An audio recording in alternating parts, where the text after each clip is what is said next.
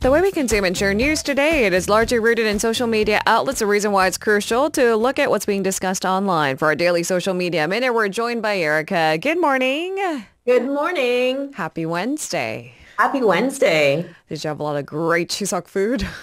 Yeah, I try to restrain myself somewhat compared to other years, but there was plenty of great food. How about Welcome. you? Yes, I did. But you're right to say that I try to refrain from having too much food because it never feels too good afterwards. Why do holiday foods have to be so high in calories? Hearty. I feel like that's Very hearty. universal. I mean, I don't think you're supposed Yeah. to eat that much turkey. I go to American Thanksgivings. Korean chon, same thing. It's Yeah. delicious, but should you have like basket full of fried pancake? Basket full of fried Yeah, pancakes. I mean, that's what it Yeah, looks like. It that's right. tastes great, but I try to refrain to. Welcome back, Yeah, Erica. Let's get started. thank Now, you. Yep. it seems that not everyone had a chance to bid farewell, which is part of the disappointment. An iconic movie theater, 대한극장, has closed after 66 years. Yeah, so 대한극장, during a time when 충무로 was the heart of Korea's film industry, the theater kind of like stood as its crown jewel. The movie theater opened back in the 50s. In 1958, at the time, it was a single screen theater, and it soon became a staple in Korean cinema. It showed blockbuster hits like the 1959 film Ben-Hur, the 1965 film The Sound of Music, all of the classics we're I talking about just here. wonder what it would have been like to be the first to see The Sound of Music or Ben-Hur, considered longtime Hollywood Yeah, classics in theaters. I mean, this is when not even movie posters were printed. They drew yeah, outside these special monuments like Taeanggukjang, and the way they right. attracted people in was with a pretty elaborate artistic endeavor. I'm sure most of our listeners have seen both films, but this was the era of black and white films.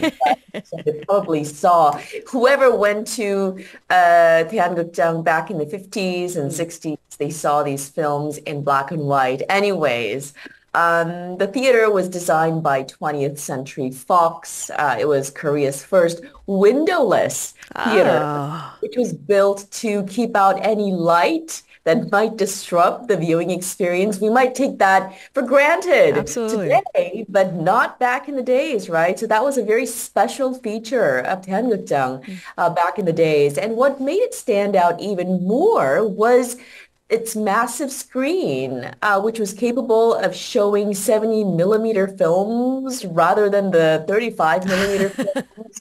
It offered sharper images, richer colors, more detail on the big screen, and it was often used for epic films or visually stunning scenes that made the viewing experience more immersive. Now, audiences were back in the days in awe of Ben-Hur's iconic chariot race scene, and the theater even earned the nickname the Ben-Hur Theater Quite a name. back in the days. Right. And for many movie fans, the theater was filled with a lot of cherished memories. So its rather sudden closure has left many fans feeling like they didn't get a proper chance to say goodbye and give it a proper send-off. I remember, I think it was my parents that said one of the first movies they ever watched was Yeah. it's one of the robots. I'm not from that generation, Okay. but it was one of the big. Anyway, I'll look for it as you describe our next story. But Sure. what they did was they took the main character and they created sort of a lifelike character monument outside the theater. So it was a popular attraction for people to stand by, marvel That at. I bet.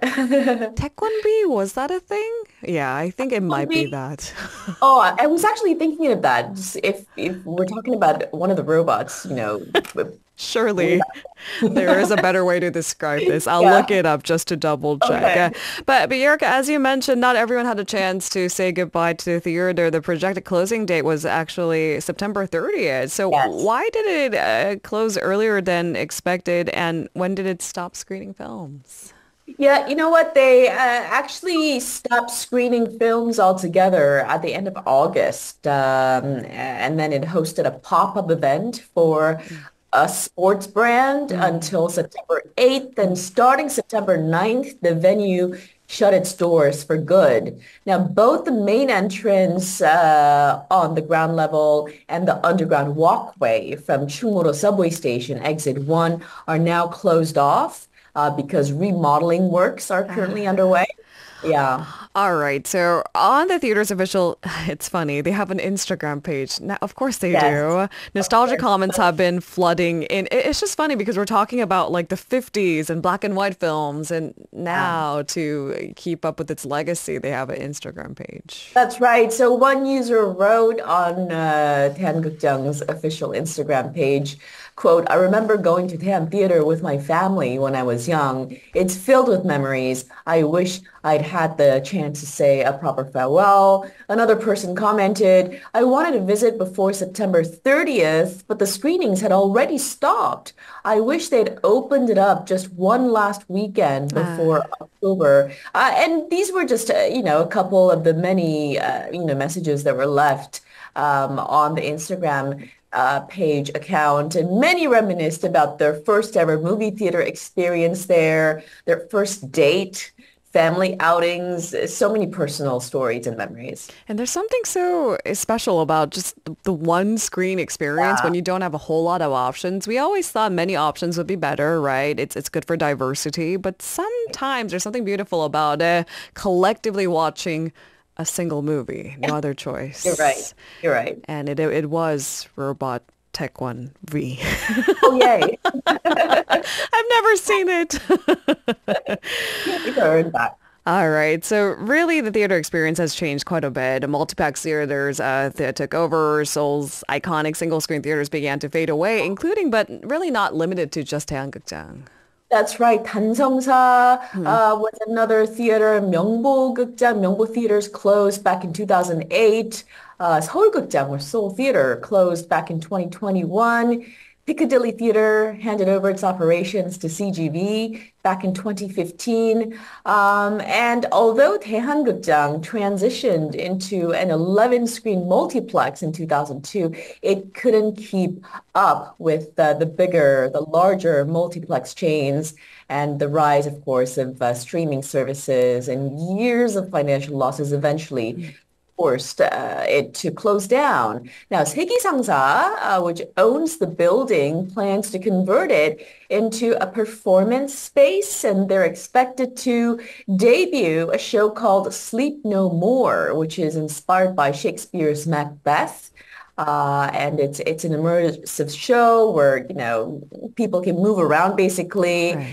The show has been apparently a big hit in London and New York. Something to look forward to. Yeah. That immersive theater experiences in itself is its own brand of performances. Some Yeah. people love it, some people hate it. I took my husband to it. He was not too Like, fond of it. oh, okay.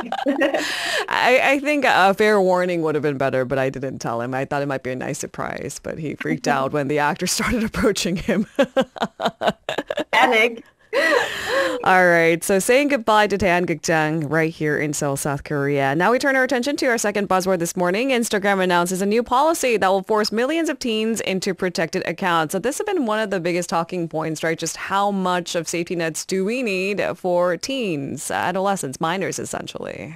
That's right. So this is very new news. Instagram on Tuesday announced its most dramatic effort to date to protect young users from dangers and risks on the platform. It's implementing new teen account settings that is going to automatically make millions of teen accounts private and restrict what kinds of content those young users can view on the application. Now, the change to how Instagram lets teens use its platform comes almost 3 years after the explosive Facebook papers first drew mass attention to the risks the platform poses for younger users.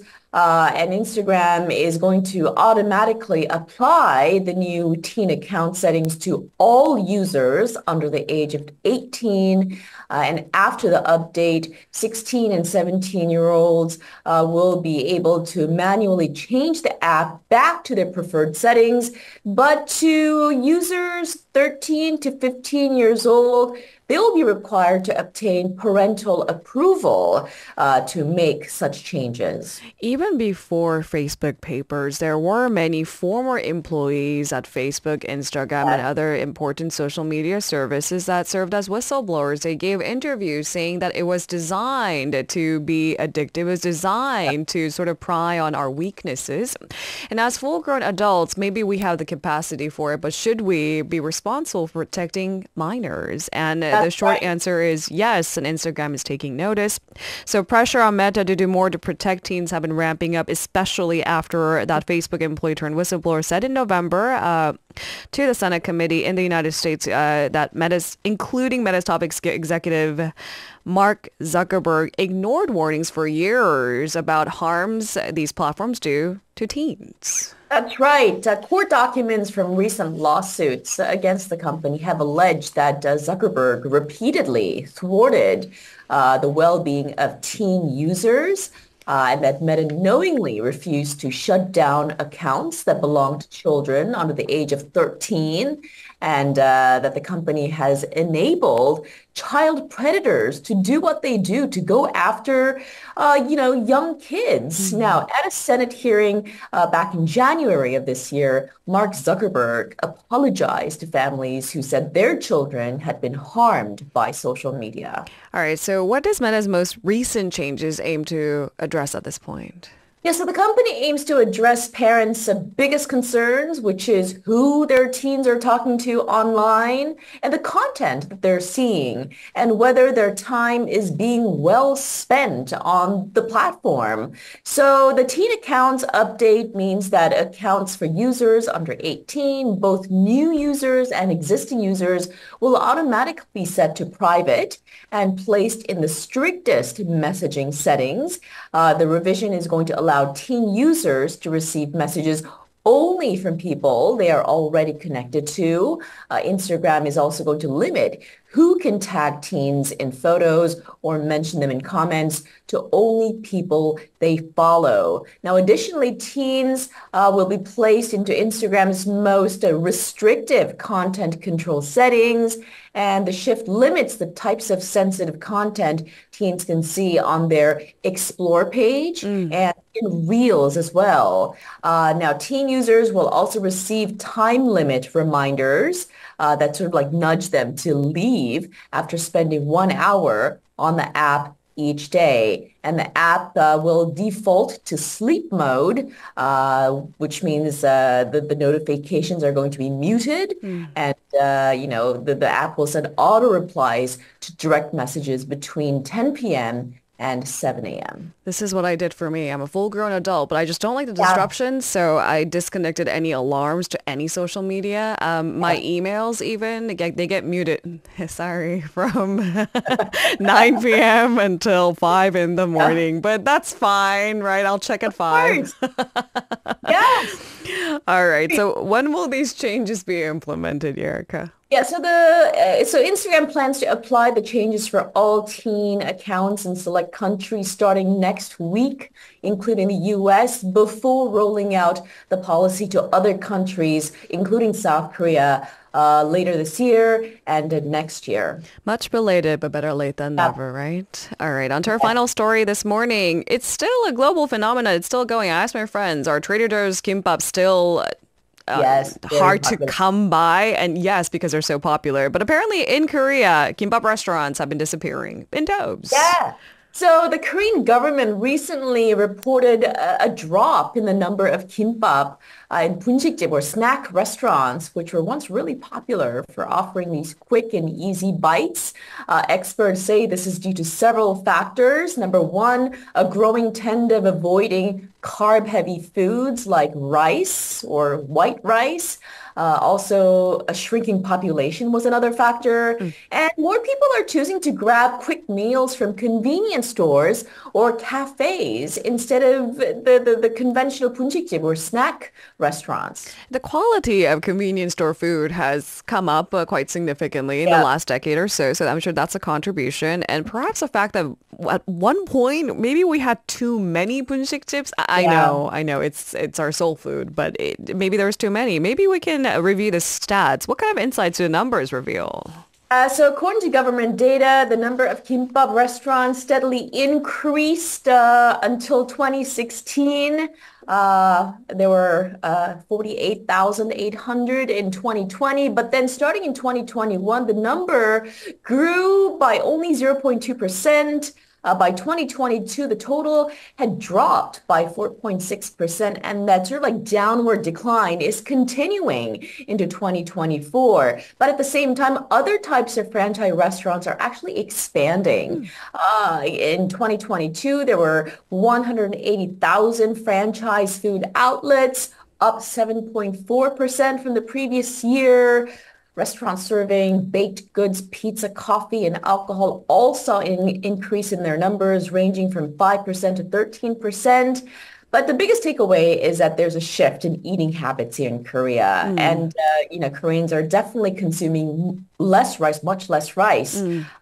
And they've been consuming other foods instead of rice. So back in 2019, per person rice consumption fell below 60 kilograms for the first time here in South Korea, which is quite significant. Do you eat a lot of white rice? Because I see myself restricting myself too. Right. I don't. I haven't eaten white rice in the longest time. All right. Yeah. So it's a changing trend. I think it's the three forbidden white food: the white rice, white flour, and white Flour, sugar. sugar. Yeah. Right. Better health habits, not so good for select businesses. Those are some of the impending changes. Thank you so much, Erica. Pleasure. See you I'll tomorrow. talk to you tomorrow. If you're listening to our program using the podcast service, just a reminder that we do go live Monday through Friday, 7 a.m. Korea Standard Time. So tune in and help us make the show more informative by giving us your input. See you bright and early on Good Morning Seoul.